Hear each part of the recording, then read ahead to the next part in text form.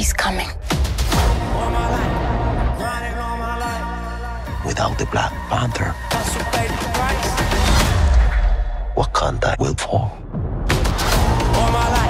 Vibranium, he's covered in it. That can't be good. Let's go!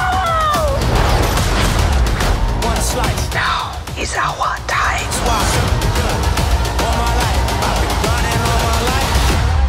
To strike.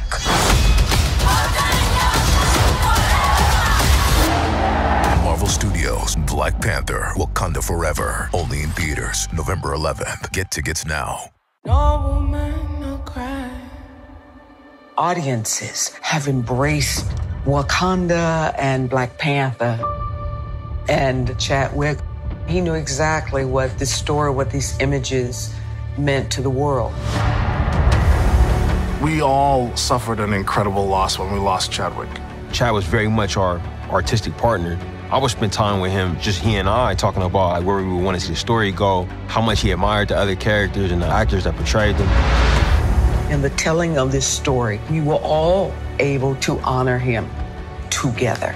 It was really moving to come back to Wakanda and for us to be able to do it with a sense of celebration.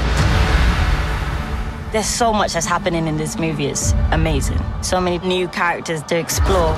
Just seeing the world of Wakanda again, and then now we're going to this whole new world underwater.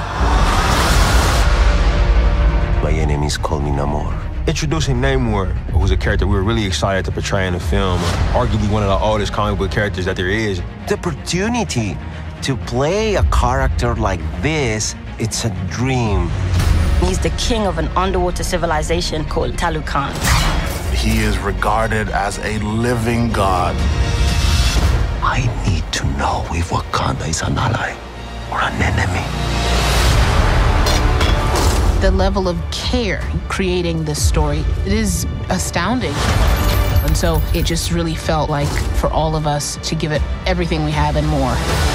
I'm just so grateful and blessed to be a part of this. The actors were filled with emotion and passion. I am queen of the most powerful nation, and my entire family is gone. Altogether, we ended up using those feelings to create something really special. The action and adventure with the emotional stakes so high. Things are happening up, down, and everywhere. I'm so excited about the world being able to tap into Wakanda again. How each character takes on new challenges. And I'm excited about us honoring Chad.